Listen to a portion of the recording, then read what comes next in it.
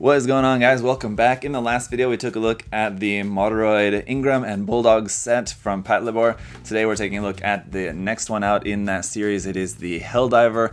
This very cool box art here, vertical style box art there. This is a kind of dark shadowy image of the Helldiver looking very cool. And it's a really cool looking kit. Really reminds me a lot of the Gun Easy from Victory Gundam, to be honest, in terms of it's just like the color and design of it. But anyway, it's a really unique design, so let's go ahead and take a look. Alright, so again, yeah, that box art looks fantastic. You can see a couple of Helldivers on there, and even the font down there with that nice red glow does look very cool. Here from Good Smile Company, looks really nice. Around here on the sides of the box, basically going to be the same thing, just cropped in different ways there like that. And then on the top and bottom, you've got the Patlabor logo in dark green instead of white on this one, so that looks really nice. And around here on the back as well, you've got a look at what the kit is going to look like, a built up and painted version of that. So it's got like this kind of minigun sort of looking thing there on its arm, looks very cool. You got these panels on the legs which open up, those look really nice as well too. Down here you can just see what a team of them looks like. Honestly, this would have been cool if they would have sold this kit as like a 2-pack. That would have been nice, but I guess if there's like usually meant to be 3 in a unit, I don't know, but if it's pictured as 3, maybe a 3-pack would have been cool. I'm sure plenty of people would have bought it, or if you could get one kit on its own, or you could also buy a 3-pack, that probably would have been cool. So let's go ahead and pull everything on out of here and see what we got. So do we have some decals? Yeah, it does look like we have a little bit. For any sort of stickers or marking decals on it, it looks like this is all you're gonna get. Basically a couple little ones there in white, and that is all. And then we've got our instructions, which just has the same image there as what's on the front of the box. And on the inside here, we should have a little bit more. There's a look what that's gonna look like front and back with the decals. One of the decals goes on the chest, and the other one goes on the backpack. Basically, that's the extent of that. And there's a couple of action poses there, like what we saw on the box. And then our parts list over here. And once again, the entire manual is all in color, so it should make your life pretty easy for you. And that all looks relatively simple, straightforward, so let's go ahead and check out all the runners. Alright, so first runner here, runner A, is in that dark green color, so you can see there's some of our hand parts up there across the top, and some of those parts with the big holes in there for the legs around here at the bottom. And runner B as well as some more armor pieces here in dark green, but there you can see we got some pre-printing on this part with some white and some orange painted on there for around the hip section.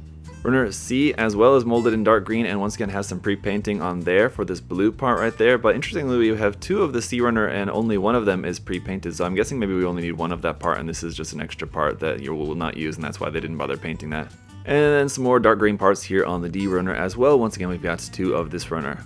Runner E is our clear runner with the visor. It looks like we've got 1, 2, 3 different versions of the visor, one in plain clear, one pre-painted with clear blue, and the other one with kind of clear fluorescent orange. And runner F now getting into some gray kind of internal joint parts and things like that, but once again some pre-painting on here, some dark blue painted on those parts there, which look to be probably parts for the feet, I would imagine.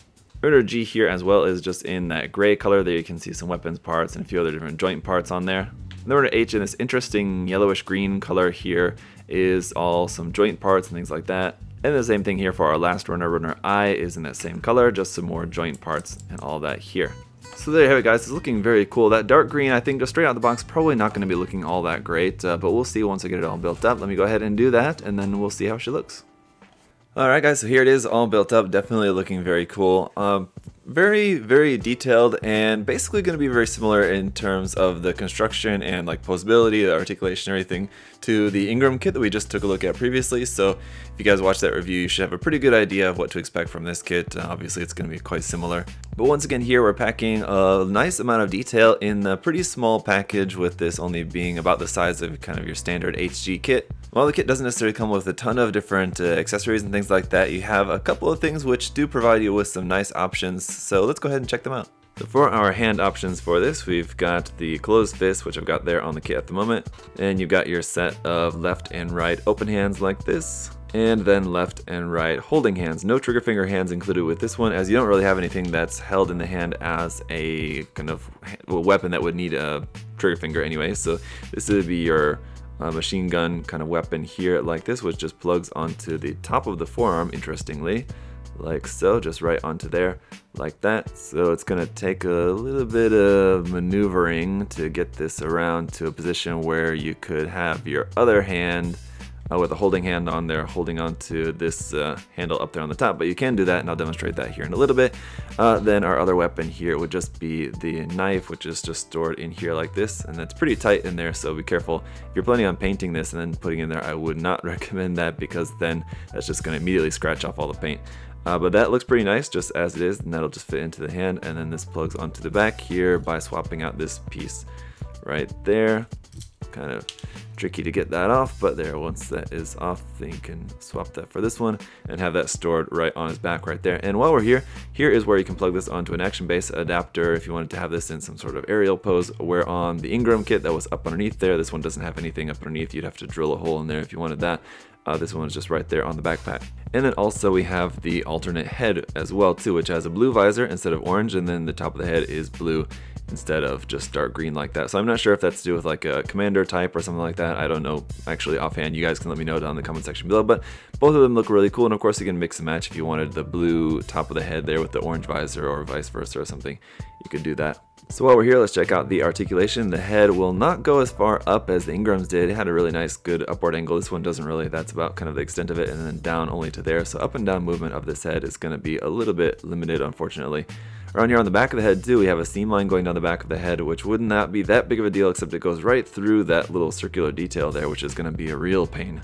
I'm not sure how I'm going to go about doing that, but that's going to be kind of a hard one to get rid of. And here in the waist section, we've got some rotation, and that's just on a ball joint, so you can angle that side to side, forward and back movement here between the top and bottom half of the body there. And then shoulder joint, once again, will swing out very far forward, all the way like that, to a very unnatural point, but you can do that. It won't swing backwards at all, though. Here for the shoulder armor, you will have a seam line going down the middle of that too, unfortunately, and that will move up and down on its own like that. And then you can move the arm up, all the way up to there, which is a pretty good upward angle of that. And then you got some rotation there, and also some rotation here at kind of below the elbow as well. You can rotate that part there separately like that. It's a little bit tight, a little bit tricky to do it, but there you go. The elbow joint is going to give you a pretty good bend there for that, and then your wrist is just on a ball joint, so pretty standard there. Down here at the hip section, once again, we just have some rotation forward and back that's pretty unhindered. Out to the side, you can also get a pretty wide angle there before these thigh parts start to run into the waist, so that's pretty good. Then you got some rotation there at the top of the leg as well. Once again, we've got a nice knee bend, which is going to go to about there. I guess that's the extent of it. It seems like it should go a little bit more, but apparently not. So that's going to be the extent of our knee bend, which is not too bad.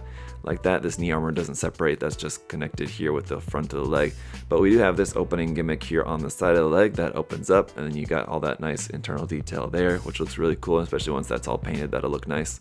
And then for the foot, we've got no toe bend here, so it's just one chunk that will move forward and back, and then also a little bit side to side. It's just on a ball joint there. And then up underneath the feet, you got some good detail there as well too.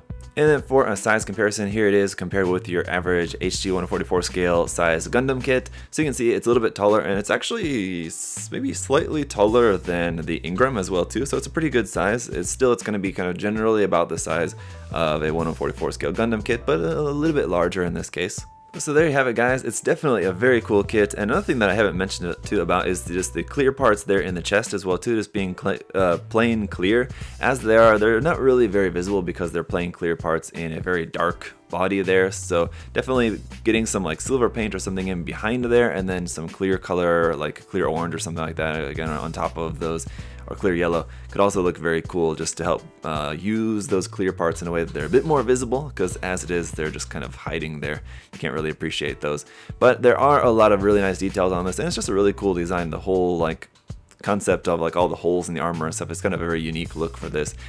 So it definitely has that sort of like grunt look, I think, just because of kind of the general design of the head with the visor and everything. Of course, it just reminds us of the gyms from the Gundam universe, but definitely this is one that would appeal to any of you grunt lovers. And again, it's just a shame that they didn't sell this all, like, or just make this also available as like a set of 2 or a set of 3 or something. I think that would have been cool. I mean, it's great that they sell it just as the single set. I think it would have been great to also release a version of this that comes with maybe 3 in the box, and then also comes with some more different weapons and accessories or things like that. I don't know exactly what that would be, but I think that would have been something cool. And who knows, maybe something like that will come out later in the future. I'm not sure if you know, they're going to be doing any other Patlabor kits in the Moderoid line. Maybe this is the extent of it, but who knows if they're popular. I'm sure maybe they'll probably make some more. So if you're interested, I mean, check the kits out. They're pretty cool. You guys can do that at USA Gundam Store. The link to the site will be down in the video description below, as well as my coupon code there, as always, for you guys to use. If you have any other further questions or comments about the kit, of course, feel free to leave those down below in the comment section as well too. Always like hearing from you guys, and of course, thank you all so much for your support, liking the video, commenting, subscribing, all that. It's greatly appreciated as well too. So until next time, guys, hope you're all having a great day. I'll see y'all later. Bye bye.